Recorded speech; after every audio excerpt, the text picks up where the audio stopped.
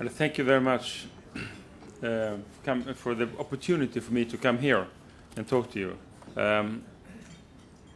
I think that we have evidence now to discriminate sacroiliac pain from common low back pain. That is my belief. When I started the research of the sacroiliac joint, it looked like this. The sacroiliac joint was like a white spot. The knowledge was really, really low. But today we have some specific evidence-based tests, and the treatment can be offered on knowledge-based technologies based on scientifically proven theories. Well, my name is Bengt Sturesson, and I'm working at the hospital in Ängelholm, south part of Sweden. I started my research in Malmö Hospital. It is even more south, the Lund University. And I'm very happy to have two colleagues from the Lund University who was there when I started in Malmö. But just to tell you that Lund and Malmö, it's 20 kilometers in between, but we have very seldom cooperations. And it's still the same situation, more or less. However, I have also the opportunity to work together with Göran Selvik, the inventor of RSA, radiostereometry. And that was very important for me. And with this radiostereometry, you can measure small movements with accuracy around 0.2 millimeters and 0.2 degrees. Our first question was really to tell, are there any movements at all in the sacroiliac joints? Because that was a big debate in the 80s. Some people said no movements at all. Some people said that the joint doesn't exist, and so on. However, in the end, it was like this. Like Galileo, he was standing in front of the Pope and telling that the Earth was flat. But never, however, he said, "Eper it is moving." And it was the same thing what we could say about the sacroiliac joint. The joint moves. However, it started for me 1985. I came to the University Hospital in Malmö, and I was asked, what do you want to do in your research? And I said, sacroiliac joint. And everybody, they shake their head. I said, why? Why do you start this? Well, I was interested. I was extremely curious about the area below L5. So I started to do a lot of literature, research, and so on. Of course, it was not easy, but very little was written. But I had all the patients. So my colleagues, they were very happy. So all patients with pain below L5, they were directed to me. So it started to be a long row of mainly women, and I started to do some different things with them. And of course, we know that we need to have a proper diagnosis. If we don't have a proper diagnosis, we can't make a proper treatment. And what I found, a lot of different reliability studies, and there was a lot about movement tests, position tests, and so on at that time. But we know today that hands-on test has very poor reliability. So don't do that. Well, I will continue to movements, because the case was movements. And RSA, the radiostereometric analysis, it looks like this. You need to do double exposures, and then you have to define sacrum as a fixed segment, and the ilia is moving around sacrum. The setup looks like this. You have two focus, you have the patient, and then you have two films. And then you have to put tantalum balls both into the patient and into the calibration cage. And from that, you can, with really good advanced mathematics, transform these 2D films to a 3D system. And that takes an engineer and doctor to make this protocol, it was Göran Selvik. To be honest, I don't understand the mathematics, and very few orthopedic surgeons need to understand that as well, because it's enough that the inventor understood it, and it's really good, and it's used today in hundreds and hundreds of articles in Europe. The first thing what we started to do is to check the movements, and at that time the standing hip flexion test was a very important test decided by Kirkcaldy Willis. He was really promoting this test, and I was also. I tried to examine the patient. I wasn't so good, and they said you're not enough good to examine the patient. That was the case. So we did this examination with standing with the left and the hip, left and the right hip maximally flexed. At the same time, we made a reliability study, and we were not so happy with that because the reliability was extremely bad with this standing hip flexion test. And then we had the results. What we found, that we had almost no movement at all when doing this test. The movement was just close to the error of the method. So we could actually say we can't use it. And then we go into the biomechanics of the sacroiliac joint. And I found out I met Andrew Fleming, and his studies, and he looked at the form and force closure. And you can look at the joint like the sacroiliac joint like a form. If you have a form that is very, rectangular, like this, then you will have no movement at all. The sacrum will stay there. This is called the form closure. And the form of the sacroiliac joint looks like this on the picture. It is very irregular. It is really fixed form, and it is reducing the movement very much. The second thing is a force closure, and it's the muscle force that keeps the sacrum close in between the ilia. And it's if you have very strong force, you can really keep sacrum into the ilia. But this is a reality. The reality is it's a mix of the form and the force closure. So actually, with this method, we prove the theory of the form and force closure. Because if you stand on one leg, you double the load on the leg, one leg. You have to increase the muscle force to balance. If not, if you don't increase the double force, you will fall into the floor. So actually, there can't be proven any movement when standing on one leg. So actually, we say this is an illusion. If you see movement when standing on one leg, it's an illusion.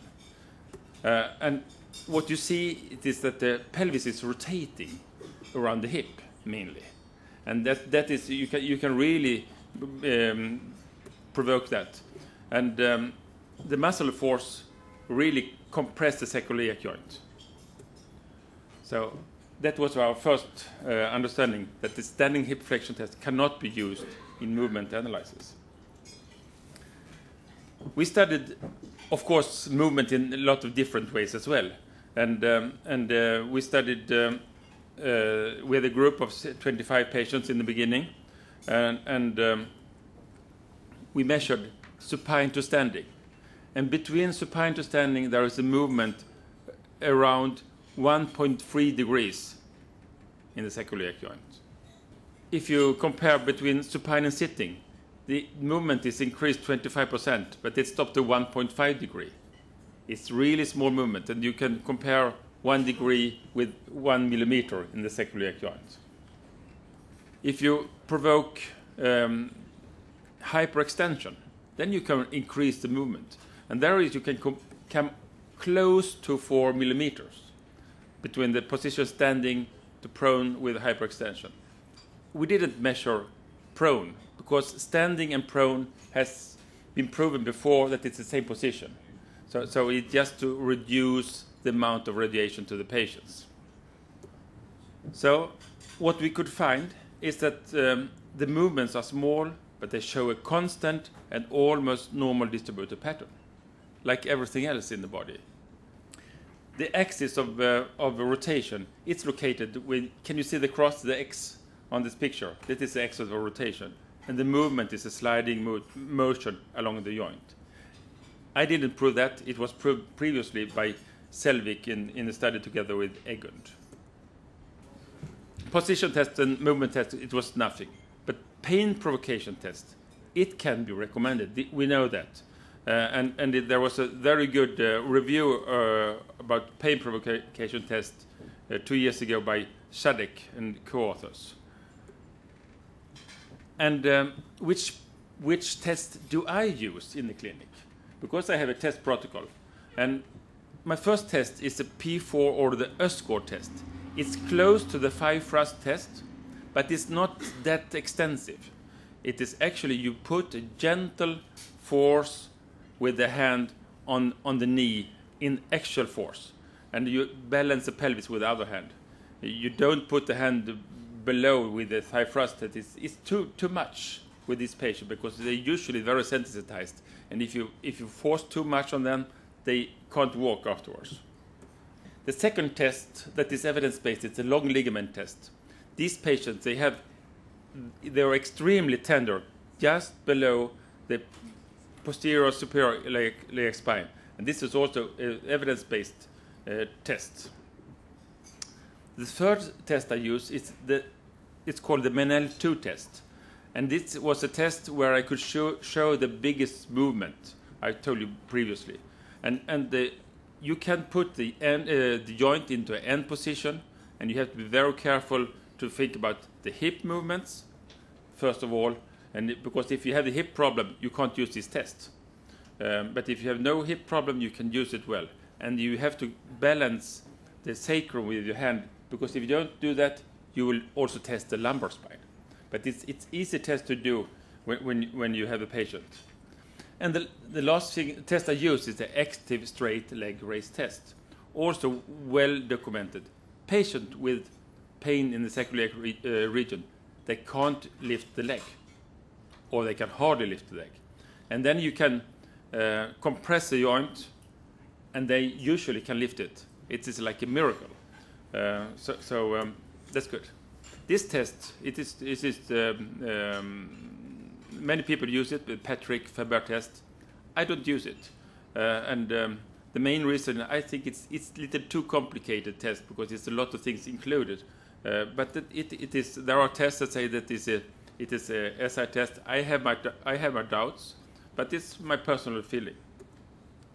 The Genslen test, it's a good test. It's also, we did some studies as well on the reciprocal straddle position, and it's really so that you can provoke the movements backwards and forwards with the Genslen test. But it's a little more complicated to do. It takes longer time, and if you have the patient, I usually don't do it, but sometimes I do it, and this is quite a good test. Does this give enough evidence for treatment? And I say yes for physiotherapy. That's okay to use this test, and you can say that most likely this is a sacroiliac problem. However, there are not so many good physiotherapy treatment to give the patient. And if we look at the literature, that the recommendation here is individually tailored physical exercise program and cognitive behavioral treatment. It's the only one that is well documented, and that this can't be given in so many places, actually. What other options do we have? Manipulation and mobilizations, no evidence of that. Acupuncture, no evidence of that. Water gymnastics, no evidence. Physical exercise, low evidence with individual tailored program. And the radio frequency denervation. We don't have it in Sweden or in very few places, but the effect, it goes over. This slide means for surgery, it's not enough with this diagnostic test. We need to confirm the diagnosis. It is very important. My protocol is I do the block 1 or 2 occasions, and it's very important that this block is done right. This is the slides I have received from the company, but this is the way I do it. Inferior part of the joint is the only place where you can find the joint. I started to do this in the 80s, and because at that time they said it is impossible, but it was possible, and you need to use the dye to confirm that you are in the joint, and you have to have a thin needle, so when you are in the joint, the needle is not straight anymore; it is bowed. And that I learned from Charles April, and I asked him, why do you have such a bow on your needles? It's so thin, he said. And that is a good thing. The alternative is the CT, and to use the CT is also very good, but it's more complicated, and you need the help of the radiologist. We heard very good about the innovation from Polly. It's a very complicated innovation, and it gives you a lot of problem, of course, because the innovation is so complicated from L4 to S2, and you have to be aware of that when you do your diagnostic procedures. So I think if you have a very clear-cut, good block, then it's okay. If not, redo the injection, or do as I do, consider a test fixation. When I started this research, I had to do something before I was allowed to do sacroiliac fusions. So what we did, we fixed the patient with an external fixator. We measured them before the fixation with this technique of RSA, and after the fixation. And what did we find? Well, we find this patient. The day after the fixator, we usually tight the fixator as much as needed, and then the patient feels, oh, now I have less pain or no pain. And they were happy, then they go home and wait at home for 3 weeks before the surgery. How can it work? It works like this. This is the figure, and you see to the right you can see the iliac wing, and that is where you put the screws. And with very little force, it's written FO, then you can balance the counter force with the ligaments FL, and together then you compress the joint. You really reduce the movement in the joint. So here you can use what I told you, the forced closure, and the combination of the forced closure and the form closure, it reduces the movement. So what happens when you put the frame on? It is that the movement is reduced to less than half of the previous pre-op movement. And what happens is that sacrum rotates forward, and it comes into a more stable position.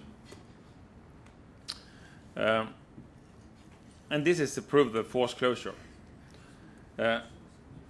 Then we started to do some functional testing as well.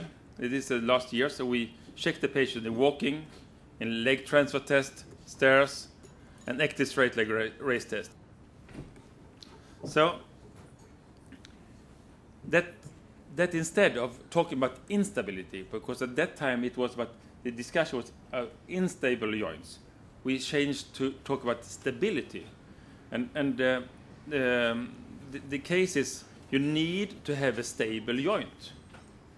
So we actually made a definition after a lot of discussions. We came into this definition: the effective accommodation of the joints to each specific load demand through an adequately tailored joint compression as a function of gravity, coordinated muscle and ligament forces to produce effective joint reaction forces under changing conditions.